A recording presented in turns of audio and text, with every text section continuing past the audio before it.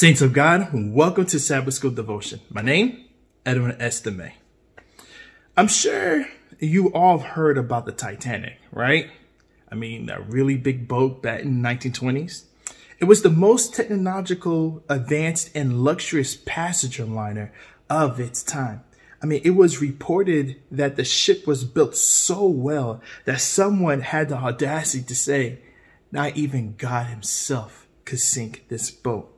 Well, little did they know that this great human marvel would not even last a good week of operation before it would sink to the bottom of the ocean. And it's interesting how, as we, the human race, accomplish great things and have reached to new heights in technology and in science. And it's interesting how the pinnacle of human accomplishments, we at times dare to challenge God himself as we could ever defy his power and authority. Today, we're going to talk about the significance and the meaning of the events around the Tower of Babel. Let's start with the word of prayer. Gracious Heavenly Father, we thank you so much for all that you have done. Lord, give us wisdom, give us understanding. In Jesus we pray, amen.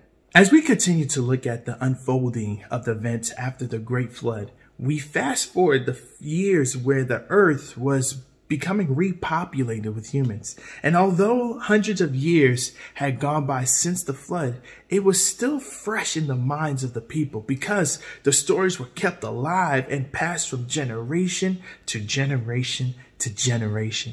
And as the earth's population continued to grow and the people started to evolve, they decided that it would be wise to come up with a plan to keep God from destroying the earth again. Let's read this in Genesis 11, verses 1 through 4. Now the whole earth had one language and the same words. And as people migrated from the east, they found a plain in the land of Shinar and settled there. And they said to one another, "Come, let us make bricks and burn them thoroughly." And they had bricks of stone and bitumen for mortar. And they said, "Come, let us build ourselves a city and a tower with its top in the heavens, and let us make a name for ourselves, lest we be dispersed over the face of the whole earth."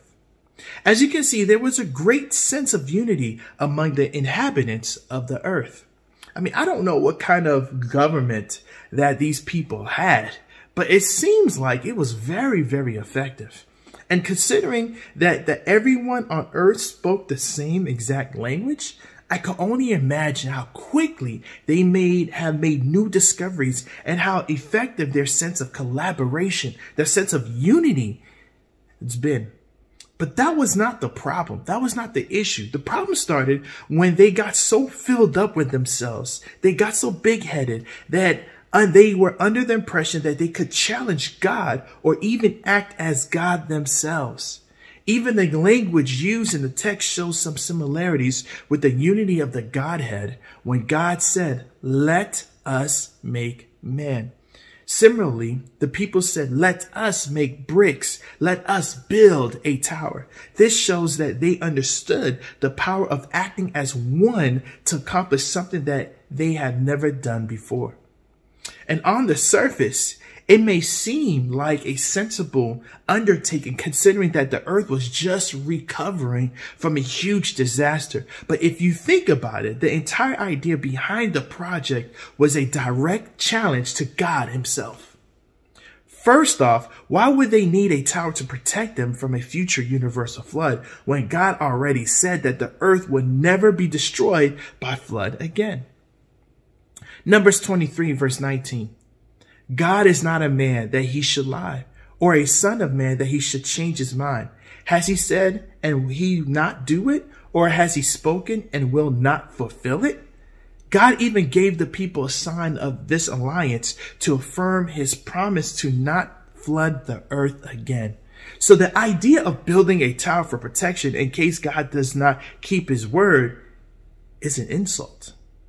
Secondly, one of the motives of the project was for the builders to make a name for themselves. They wanted their names to be remembered and associated with the power that would build this great edifice, or this new vessel that could save humanity against the fury of a mighty God.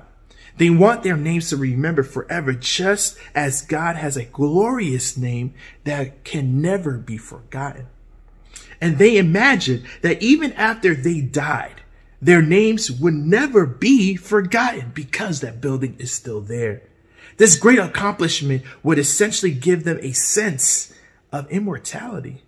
Third, they wanted to defy God's command to live all over the earth. Their goal was to settle in one area where they could maintain the unity that could give them true strength to accomplish anything that they put their minds to. But really, how long could such a unity really last? I mean, there is a saying that goes like this: nothing brings you together like a common enemy. Nothing binds a people to their leader like a common enemy. Now, I don't want to say that they declared God their enemy, but the project of building a tower for their survival in case God tries to destroy them again, well, let's just say it created a bond to keep these people together. So while on the surface, this project may have seemed very logical to those who lived in those days, it was nothing more than a subtle attempt inspired by Satan himself to challenge or even replace God on the earth. Now, let me ask you this. Are you, or rather, have you ever been involved in a project or a course of action which on the surface may seem logical or even innocent, but in reality has often or some hidden motives that are inspired by the devil to accomplish his purpose? As we reflect on the Tower of Babel this week, think about how often we hear people make tremendous sacrifices, whether it be in their health, their families, or their faith, only to make a name for themselves. How about the blind and the relentless pursuit of wealth, either as a security blanket or as a means to do for yourself what perhaps you feel that God cannot do for you? Have you found yourself pushing hard to accomplish something that you really want, where deep inside you know that the path that you are taking, God has not intended it for you? In short, are you building a Tower of Babel right now that you should not be building? Hopefully today, devotion, they encourage you to do some soul searching to make sure that you are not making the mistake of challenging the will of God, or worse yet, think that you can replace him with a frail and perishable human accomplishments. Saints of God, keep the faith.